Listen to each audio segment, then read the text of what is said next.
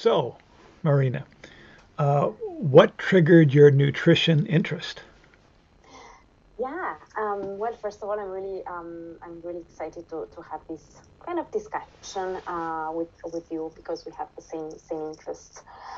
And I thought it's nice to kind of share my experience, especially the fact that I kind of moved around. I'm an immigrant. I was born and raised in Romania, but I had the chance to travel to Spain and live there for a while, and then moved to Canada, where I'm currently living. So I guess my interest triggered where my interest came. It's actually I would go back to Spain when I realized after some years there where food is amazing and you kind of want to try this and bread and everything, that my diet wasn't quite the best, and it wasn't something that I was happy with.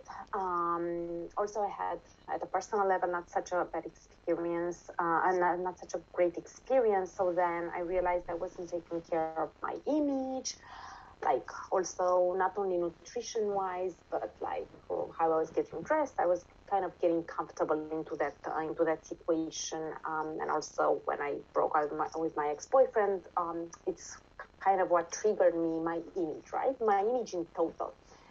So this is where my interest came also with nutrition. I start focusing my energy rather than the breakup and other personal stuff, more into sports, more into nutrition. Again, just because I wasn't very happy with my image at the time. So I started playing some tennis. I started taking the bike a lot, and I kind of felt with a lot of energy and way better after doing some exercise. And then this kind of followed, and I said to myself, okay, you can't just go for sports and have energy without a good diet, right? So let's look into a little bit more. So I kind of started investigating on my own and see what works for me, what does not, because of course we all know that there's so many diets out there, and we don't know exactly which is the best place to start with, or if that would work for you or not. So I guess for me was just trying to experience, see if something would follow into my guidelines, it would help me to feel a bit better, to feel with more energy so that I have more energy to keep going with my sports and everything. And then I was trying to see exactly what group of aliments affect my body and whatnot. So I guess that in Spain, there was kind of a trying to figure out and see what best works for me. But I wasn't so much, I didn't put so much interest as I would put when I came back to Canada. And the reason for that is that when I moved from Europe to Canada, I started feeling after a while really bloated. My stomach wasn't how it's supposed to be. I think I lost your image for a while, but Yeah, I'll I keep talking. I turned mine off because you're the image, and I Yes, have a separate way I of recording mine. I thought it might I see, improve I our see. bandwidth. Yeah, yeah, yeah. But let me ask Yeah. on your question of eating and exercise. Every day you eat something different, but every day you would exercise. So did you have a sense that you had more energy when you ate some things versus other things? Yeah, I felt way better and lighter. For example, when I'm not a big fan of veggies in general. So I was kind of trying to incorporate that in my diet through soups or through, I was boiling vegetables and just eating them like this with a little bit of olive oil. Being in Spain, olive oil is a big thing. They use olive oil in everything. So that's how I started to use it and incorporate more in my diet. So then I felt when I was eating that, the veggies, I felt, and more salads, I felt lighter, and my stomach felt better, my digestion improved. Especially with me was when I was eating salad and broccoli, which is interesting because you would say, oh, broccoli for other people does not work because, they're famous for producing some discomfort on our digestive system, but for me works perfectly. So I felt lighter, and feeling lighter, I felt with more energy to exercise.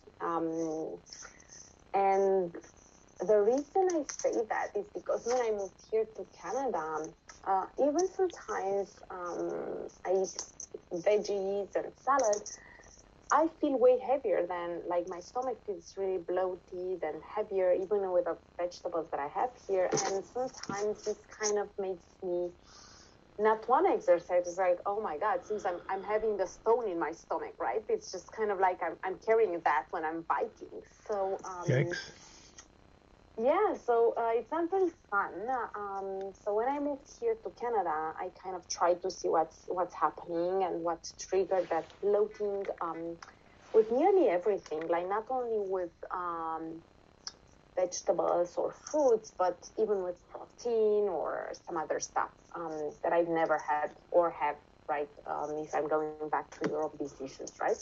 So then this is where actually my interest really got in deep into and see, okay, what's going on, what's happening. I saw a lot of doctors. I went to naturopath, but they literally kind of didn't help because, to be honest, they can't experience what one experience in their body because we're all so different, right? Right. So then it got my frustration here. It's like, okay, if nobody can help me, I have to help myself. Right. So I started investigating, I started reading, and I started actually doing kind of elimination diet. See what's triggering, and I'm hopefully I'm on the right path. But also it depends, because what I noticed for me is that even if I eat one day the same thing, I don't feel the same every single day. And I think it's because also some other factors such as stress might come into place, metabolism, hours of sleep, which is really important as well. Tell me, let me ask quickly, what's your day in terms of exercise? I remember you were running. Do you go out every day and run in the morning and the evening? Yeah. To be honest, I always try to put my exercise in the morning just because then I get lazy. It depends. I had some problem with my knee lately, so I'm actually combining. In general, my exercise starts around, I wake around 5:30, and at 6, I'm actually start my exercise, whether it's running 3 days a week, or whether it's training with my personal trainer back in England, which is my training. It's sometimes a HIIT interval or strengthening or body weight exercises, and then weekends, bikes, hikes, depending on the weather. I tend to also bike to my job when the weather permits, because here in Vancouver we all know that it's rain Vancouver. Right. So and also combining with yoga, Pilates. Every day I try to. So I remember you saying some years ago, like a 5K is nothing. So, I mean, when you run, how far do you run? How long do you run? Yeah, I used to run. I used to participate in half marathons. Not anymore. I think the age is coming into place. I had lately I'm having some knee issues. So probably that's one of the reasons I kind of tend to stick with 7Ks. It depends on the energy. Yeah. And also some back issues. That's why I kind of try to combine lately with Pilates or with yoga, so that pressure on the knee doesn't come so often. Okay. It's true that it's nothing for me, but it's still a good exercise. Good. Yeah. Good. Okay. So we have another question here. So what's the best healthy habit for you? I think, actually, exercising in the morning. That's one of the things, because I think there's some studies that show that if you start your exercise in the morning, your metabolism works way better, and you can actually feel better.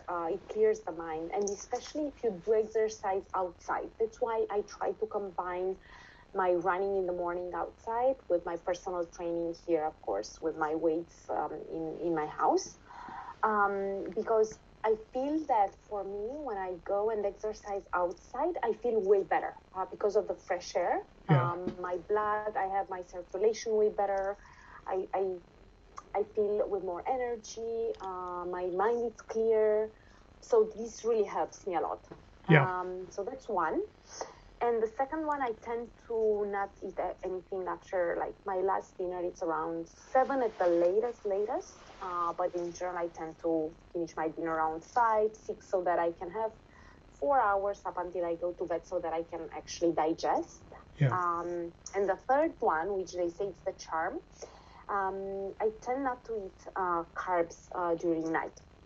I always take my carbs in the morning for energy, a bit of quinoa or a bit of bread or whatever that might be. But if I take some carbs, it's always in the morning for me. Okay. Yeah, I've been reading books and listening to podcasts about the importance of time restricted eating, that your body, you need 5 or 6 or 8 hours to digest food and then rest your organs and all that stuff. So having a long window between when you finish in dinner and start in the morning. We've discussed some before, the the ongoing battles over low carb versus low fat versus this versus that. So one question, what's your opinion and experience with this, like, low carb diet? Some people go keto, which is a little more extreme, or carnivore, but low carb is sort of the first step.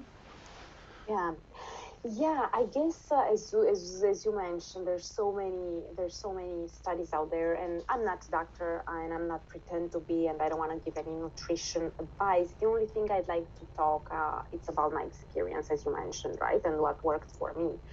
And I guess for a woman, it's a little bit harder, a low carb diet, because yes, it's true that you get excited because you suddenly lose a lot of weight. But that's also because the fact that you don't have those, and that's something what I'm saying right now is because of some discussion I had with a dietitian actually and doctors, is that taking out the carbs, in general, carbs do retain more water and salt, so then you feel more puffy, a little bit heavier. But once you get rid of those ones, and when I say carbs, I talk about carbs like rice, quinoa, bread. I'm not talking, because we still eat carbs. We have carbs in fruits, we have carbs in vegetables, but they're another type of carbs, right? So I just want to stress that when I'm talking about carbs, that's what I refer. Suddenly you lose a lot of weight just because you don't retain so much water, but also it's the body water, right, and the salt. That's what I was advised by doctors. But for me, it's true that you can get excited and say, yes, I lost some weight, but then there's some health issues. I do suffer thyroid, so I have to be really, my situation is very delicate, and I have to be very careful of my hormones and the balance. So I always try to work with an endocrinologist on this side of a thing. But when I try the low carb diet, for me was not so much about losing weight. For me was just because of my metabolism, it's really slow, just to keep my hormones on balance. So are you holding your microphone in your hand and rubbing it back and forth?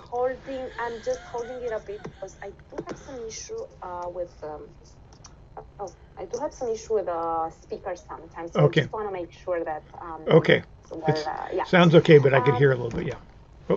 Now it's better. Okay, I had some issues, so that's right. I had some health issues after I did that, and I thought it's just a coincidence, but I tried several times, and it happened the same thing. It's something very personal. I don't want to talk what happened, but obviously it affects me as a woman, right? And it happened 3 or 4 times, exactly at the point where I took out my carbs.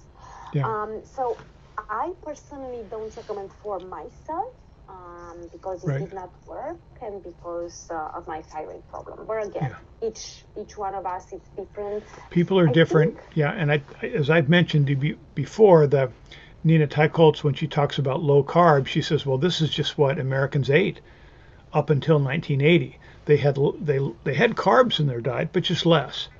When the government pushed low fat, that boosted the carbs in the average diet. Of course, it also boosted processed food and sugar and so forth.